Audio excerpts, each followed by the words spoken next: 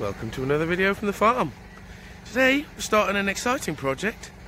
We're putting in our full off-grid power system. If you've watched a couple of my videos before, you probably know we've already got a few solar panels, and I actually have 30 of them in total. I've got them all at the same time. I bought a pallet of them for really cheap off a scrap man, and this has enabled us to be basically just saving the money for the inverters and batteries, and then we could put the full system in. Now, we've always anticipated getting the big system in, as we're going to need it for when we're growing our lettuces and our NFT hydroponic systems, growing our microgreens and our seedlings all in our little indoor area that we're putting together at the moment. So yeah, these solar panels, some batteries and some inverters, and this bad boy 14 kilowatt generator are going to provide us with very consistent power. And to plug these solar panels and the generator all into a system, we're going to use a sunyboy 7.5 kilowatt inverter, which should be able to take 2 strings of 14 of these on maximum load, which should give us pretty decent power all year round. Apart from obviously cloudy weather, we should still get a trickle feed though, but that's what the generator's for on those bad days. We're going to be plugging in 10 kilowatt Victron Quattro and 20 kilowatts of BYD lithium batteries. Right, let's just show you where I've begun the shed, where we're going to house all these components. So because of the Christmas rush, I've just been cracking on with this as and when I could. Some of it in darkness, so I haven't really been able to film much of the initial stage of this. But what we've got is some concrete fence posts. We've got 3 of them, as you can see down the middle there. We've got them lengthways along the shed. Then we've got some 6x2s to form the base, with 3x2s really close together on the top, like as you can see here. They're about 6-7 inches apart. Now we've done that, so we've got a really strong floor to hold the weight of any future batteries we put in here. It's going to be about 80 kilos of equipment in here to start with, but building this big enough so when we need to, we can double it up. Now, as you can see, I've also put insulation under the floor, so I've got a piece running across, a big piece under there, and then I've put little pieces in between all of the 3x2s to give pretty good insulation in the floor, because you're going to need to keep this room fairly warm and above zero at all times, otherwise the batteries aren't going to work. So probably going to end up having to put a heater in here, but we shall see. The equipment itself might keep it warm enough if we insulate it right. So yeah, built the base. I've put some 18mm boards on top of it once I've insulated it, and now I've begun framing the back wall. So I'm going for 8 foot high because battery cabinets are fairly tall, and then the Victron Quattro is fairly tall as well, so I want to be able to fit them all on the same wall and give us plenty of head height for overhead lights and whatnot in here as well. If you're not familiar with how to frame a wall, it's pretty easy. Literally work out what size wall you want, build the square for the outside, then every 2 feet, doesn't have to be 2 feet, do whatever you want really, but 2 feet sort of construction standard, space pieces going upwards like that. And then we've also put these on the inside, so when you put another one joining this side on the end here, you'll have something on the inside to screw boards to, or plasterboard, whatever you're using. Now, some people would also be putting cross members connecting all these together at the bottom and top third, I would say, but because of the nature of this being a small shed and we're going to have a pretty heavy duty roof on it too, we're missing that step out, because yeah, it's a waste of wood. I feel built plenty of these sheds before, and they stay ridiculously strong without the middle connecting pieces, especially when you're slapping OSB board on the outside and on the inside. You're basically replacing those struts with the strength of the board connecting all these bits together. Right then, first job on the agenda, as I said, get this shed going. I'll stand this back wall up now and then begin framing out the rest of the walls.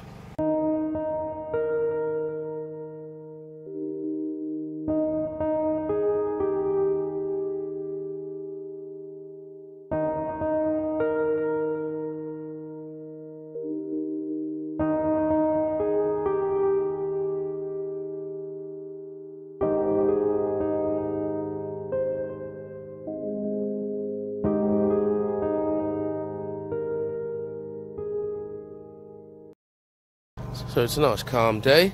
This wall went up fairly painlessly. This is what I was on about before. As you can see, put a 4x2 like that, which represents the thickness of the next wall, and you've still got a piece on the inside to mount a board to. So, got these bits ready. Just need to cut 4 6-foot lengths for the 2 ends, top and bottom.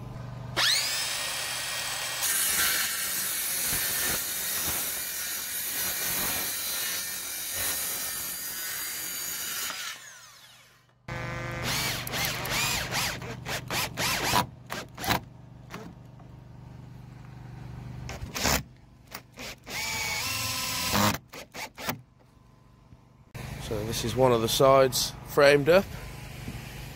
So you've got a little mark there to position the internal bits of the wall. So yeah, just got to screw a few more of these in and then make another one exactly the same. The handy thing is, now I've got one side, I can just build the other one right on top of it as a nice little template. Change of plan, I've just put this wall up. It's going to be a bit awkward to lift the one off the other. If I do it this way around this way, I can just lift this one up as I've done, lift that one up.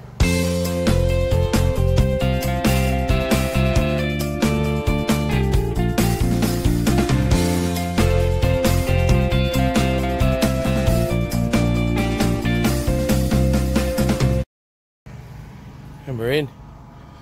All the sides done. Just the front to frame with a doorway in it. Let's crack on. Here we go, we've got the front door in. It's just an old door frame we had lying around that we got given a while ago.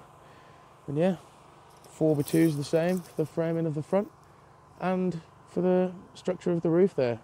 That's pretty much done for the roof. Just need to slap some boards on it and a waterproof membrane. And it's done. Then we can put our wildflower turf that we've got coming in a couple of weeks' time. So the next task then is to get all this boarded up all the way around. So we've got the one bottom side done here, and then there'll be another board on top, and then yeah, same with the other side. Straight boards on this edge, I think.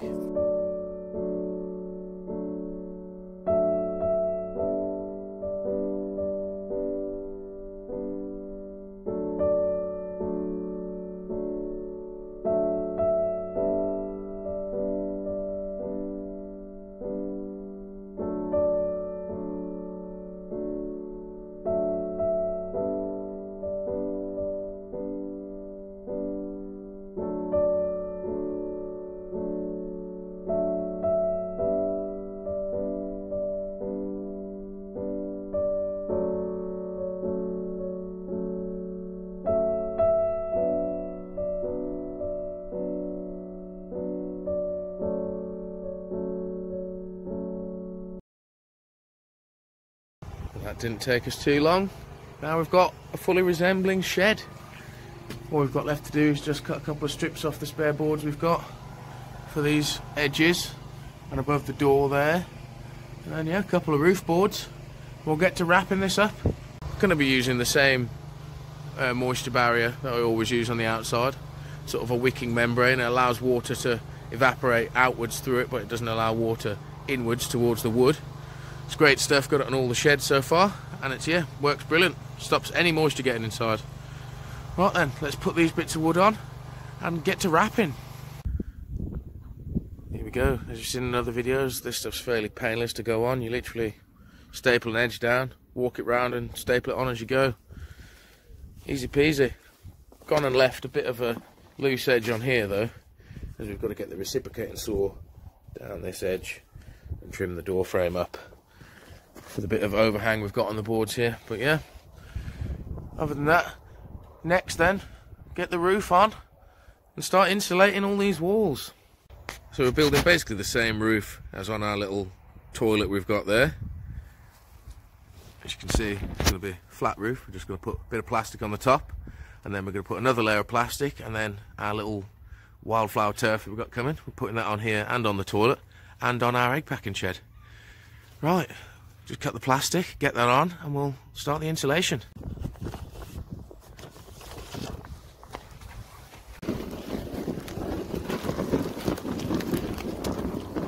Bosh, and I've managed to get that roll of 200mm insulation to go a very long way, because I only needed 100mm, but at the minute at a place called Wicks there is a deal on, so it's £20 for a roll of 200mm. So yeah, I've just split it all in half, and I've got most of it done. I've just got that left to do, and the roof. Happy days. So we're pretty much there. Just need to get a door on, and then we can look at getting some boards on the inside of here as well. So inside's all finished insulated. Got the gaps in the roof done, and then I'm just waiting for Stu to get back to bring the insulation boards to go in the roof, the same as we've put in the floor, and to help me hang this door on the frame because it's very, very heavy. So yeah, need someone to hold it whilst I do this one. I've also put on the lath all around the outside to put the cladding on. So I think I'm going to start cutting some of that now while I'm waiting for Stu.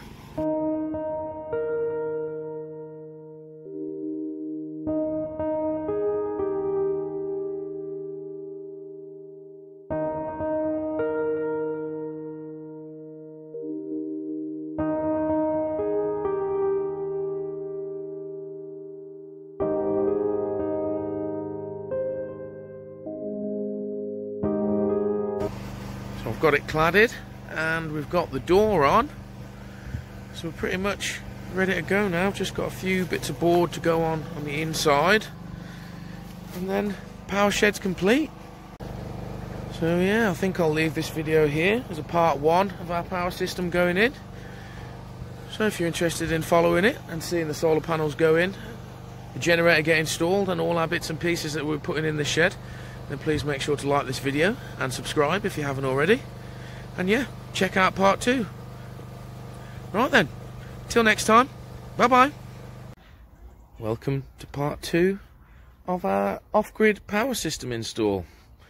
Now since the last video, I've cracked on and I've boarded the inside of this out, and I've got some holes cut ready to put cables through. And that's going to be for the generator cable in, solar power cable in, and then a mains power cable out. Now I've also started roughing in the trench for the cable to go in. We're only going like a foot deep, doesn't need to be massive. And yeah, I'm just going to bring it out right in the centre of the back of this, right by the hole, so we can run the cables behind the cladding on this back edge and keep it all looking very nice and neat. And this is the cable we're going to be using. It's a 10mm squared armoured cable, so it's got 2 layers of sort of metal sheathing around 4 cores in the middle, and we're going to be using 2 of the cores to run 1 string on, and then the other 2 to run the other string on. So it'll work out pretty nicely, and we'll get all our solar straight into the shed down this one cable. So I've just laid the cable in here for you to see how it's going to roughly go. As you can see, I need to clean the bottom out all the way along here, as I've just literally roughed it out, chopped out some chunks, put it to one side, and we've got 120 odd metres of this to go down to where we're going to be putting the solar array. So we're getting there. We're about a third of the way done. You can see I've got all past the little pie tunnel done here. Only roughed in, as I say. I've got to come along it and just scoop out the last bit of dirt from the bottom all the way along once we're done. But we've got about sort of 70 metres to go now, all past our pile of fence posts, big blocks, and then we've got our metal and plastic down there. As you can see, strong wind yesterday's blown all these from the top of there. So we've got a little bit of a tidy up to do, and then we'll crack on firing the trench in all the way down here into the next field.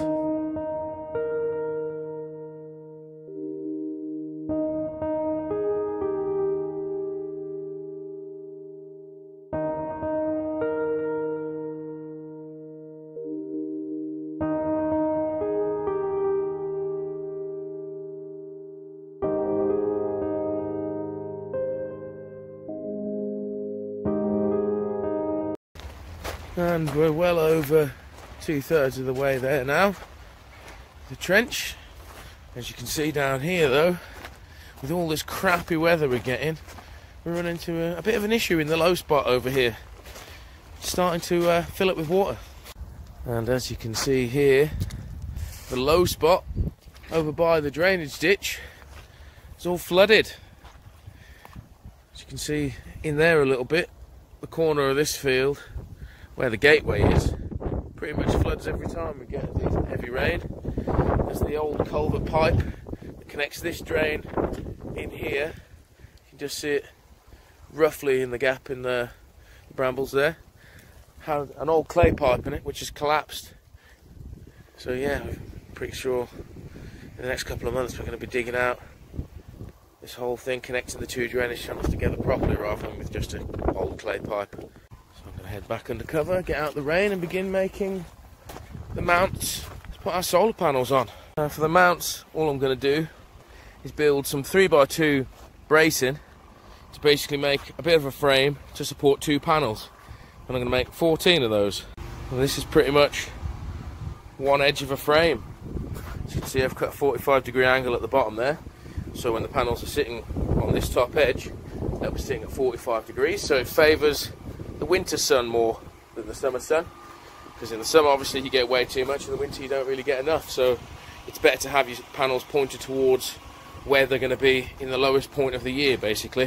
So here we go. We've got the basic shape of one of the mounts up and running. I'm just going to quickly go over to the panels, put them on, just to actually make sure it works before we crack on with the other 13. So I've gone and put one of them together so you can see what the mount's going to look like. And here we go. It's all that we're having to mount them on is literally just got the edge of the 3x2 frame that I was making over there sat on the edge of the solar panel, and then the bottom and top edge will be sat on 3x2s. Need to put the middle one in here, need to put the top one a bit further down, and then basically just going to come along with some thin lath and mount a piece of lath that overlaps the top of the wood with this little piece of aluminium here, which will lock the solar panels nicely in position on each of the mounts. Right then, let's crack on with the other 13. So as you can probably hear, the wind's a bit high to be filming properly. So I've gone ahead and I've cut quite a few of these 45-degree pieces that I need to cut, and then just screwed them into a whole length of 2.4 with one on the bottom, one through the top there. Dead easy to do. All I've done is literally, let's go over the top of it. As you can see, that cut the first piece off, and I've used this as sort of a little bit of a jig to make the rest of the 45 pieces. Now I've also gone and finished a few more of the sides, but I'm running out of wood now on the last piece. So yeah, same sort of structure as before, just got this 1.5 metre length strapping those pieces I've just showed you together.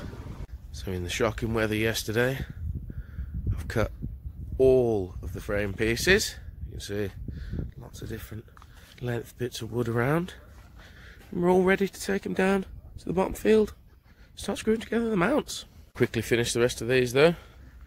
Just got 10 or so to go. These bits, got to connect them up so complete the triangles. I'll do that quickly.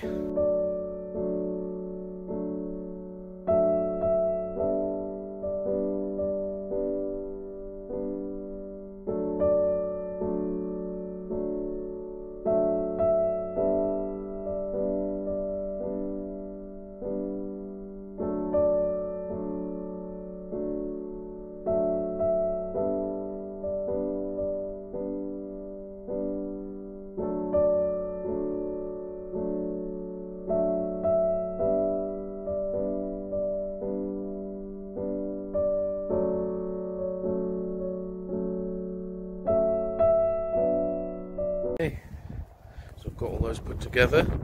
We started carrying over all the solar panels and all the bits.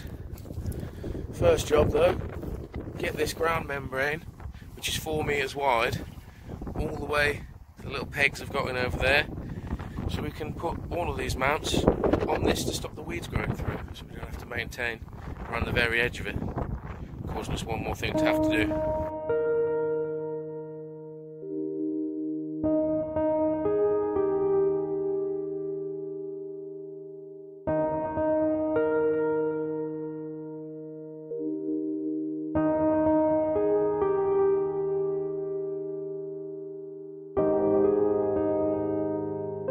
So all the bits are down here now. We've got the ground cover laid out, so we won't have to deal with any weeds growing through and blocking the production of power from these panels.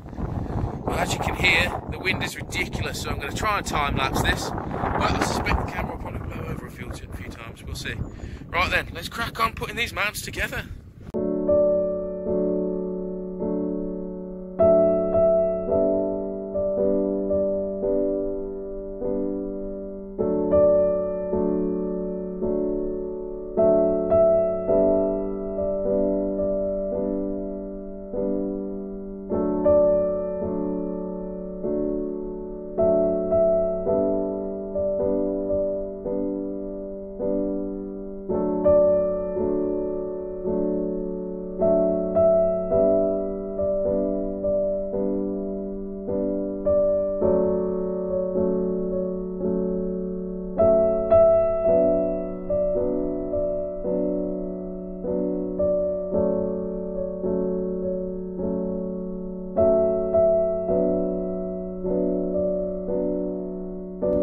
So here we go, that's all we're going to get done for today. Put any more of this up without having the sandbags ready to go straight on the ends, we're in danger of all this blowing away. And definitely put those panels on. These are going to end up tipping on the back or something, which we don't want to happen. So yeah, till tomorrow. And it's a far better day today. So I've had a bit of a change of tactic. I've moved the last two mounts to this end rather than the far end, as it raises up a little bit there. Just to keep it flat, I keep it at this end. And I've got some sandbags ready to go on the ends. I've brought the lath over. So let's begin. Let's start mounting all this up.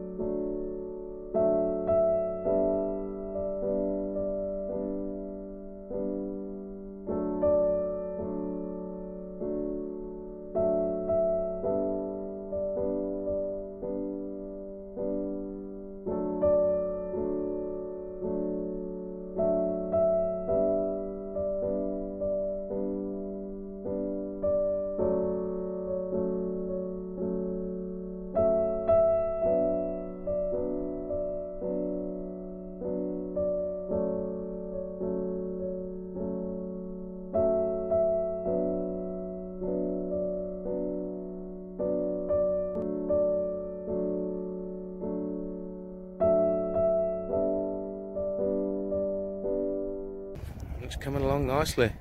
Just started cutting the bits of lath to go on here. As you can see over there, the sun's just dropping behind that cloud, so it's going to be dark soon. So I'll probably end up finishing this under torchlight. So I got all the lath finished in the dark last night. Fortunately, our drill has a nice little LED light in it when you press the trigger. Stu's just finishing up the last few sandbags to go on now, and then we've got to run our cable. Now, I don't think I'm going to dig this area out because it's still a bit wet. So we'll probably just have an extra couple of feet of slack on it at this top end, and then dig this at a later date in the next month or so. Right, let's go and pull the cable out. So I've gone and got the tractor involved for this bit. I've literally just looped a bit of rope around a pole through the middle, jacked it up with a bucket. So we've got some nice free movement on the drum so I can pull this out. Now, as this cable's fairly heavy and I've got a few bends in it, it's turning out to be a fair bit harder to pull through than I'd imagined. Need to pull on this as hard as I can. So yeah, let's crack on, let's get this pulled through. So we've got it all the way down here now. It took the two of us in the end because it got so heavy with the full weight of the cable out. Literally had to have Stu stand in the middle and I pulled the last bit. But we're there. So that's it for this video. Make sure to catch us in the next one if you're enjoying this series on our off-grid system so far, when we'll be plugging all this together, starting to wire things together in our power shed. Right then, until next time, bye-bye. And welcome to another video from the farm. Today we're finally starting to plug together our 20 kilowatt off-grid system.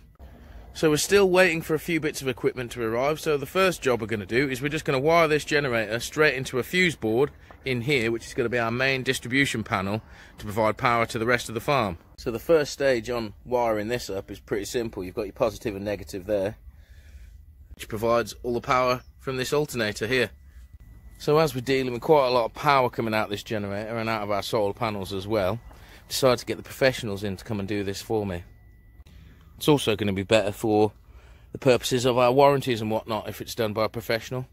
You get it signed off by the proper installers, and then yeah, all your warranties are definitely covered. So when we get to wiring up the fuse board to the inverter and the batteries in the power shed here, there's a lot of complicated technology that goes into the charge controllers and inverters and the batteries these days. So again, much better for a professional who knows what they're doing with the system, comes and installs it all correctly, and then makes sure that all the programming is set to the right parameters and whatnot.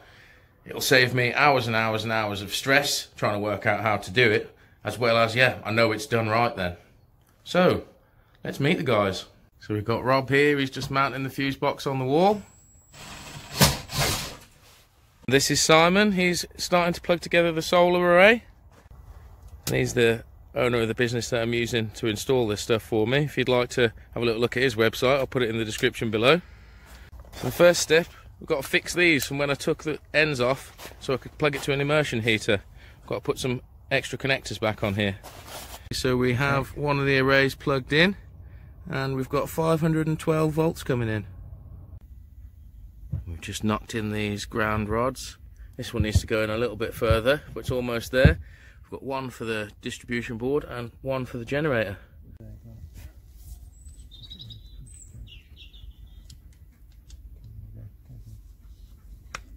So we've got the generator wired into the ground over there, and we've also got another cable running into here through the floor. So it pops up there, so we've got the ground, and then we've got the main power cable coming in into our little fuse box here. Now we've only got a few breakers in at the minute, and we've only got a cable that can do about sort of 20 amps on, not the full capacity of the generator, whilst we're waiting for the batteries and stuff to come. Got a couple of plugs wired in though, and a little light there. So we're sort of set up. We just need plug in the batteries and inverters next, but we've got power to get going with anyway. So the guys are back at it today. We've got the inverter there and we've got the batteries in. They're just plugging these together now. So we've got the solar inverter mounted, we've got the control box mountings on the wall, and we've got the Victron inverter mounted. Now we're just starting to wire in the generator properly, and it's going to run into an external plug here that's going to go straight to the fuse board. So if the solar system ever goes down, if this generator ever goes down, we can just get one in, whip that plug out and plug the new generator straight in, and then we'll have power within hours hopefully. But fingers crossed, this system lasts for years with no problems. So we've got the batteries unboxed. As you can see, each one's rated at 25, so you plug the two together, which gives you a 48 volt system. Now we've gone for a slightly different battery than anticipated before, so combined these are going to be 14 kilowatts, and then we've got another one of these coming in about 4 months or so. We've had to back order them, as believe it or not, batteries constantly change, and the company that makes these, BYD, are constantly improving their systems.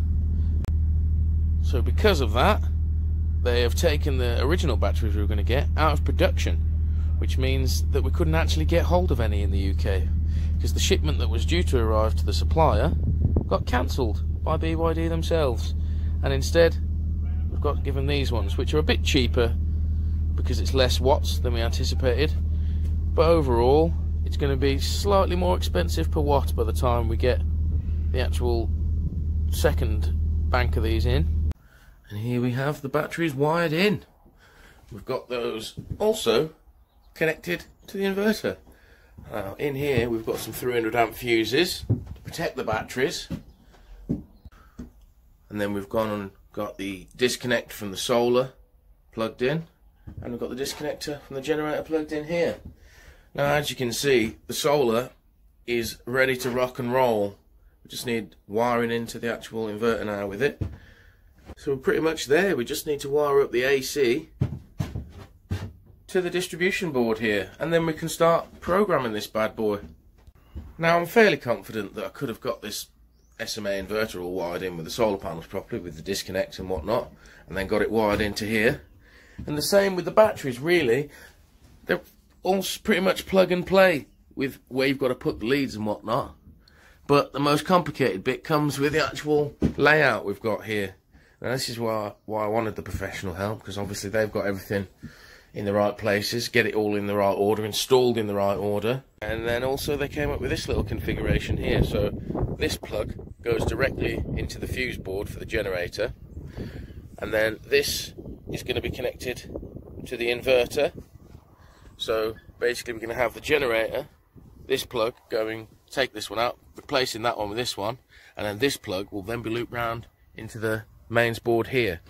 So in effect this power cable here will be what's providing the main board with all our power in the future. And it also then, as I mentioned before, gives us the redundancy option. If everything packs up, whip these out, get a spare generator delivered, plug it straight in here, and then we've got power again. So triple redundancies, can't beat that. So as I said, not much left to wire up in this. We've got to wire in the control panel and then put in a few more breakers. But other than that, the boys are pretty much ready to rock and roll, start programming this all together.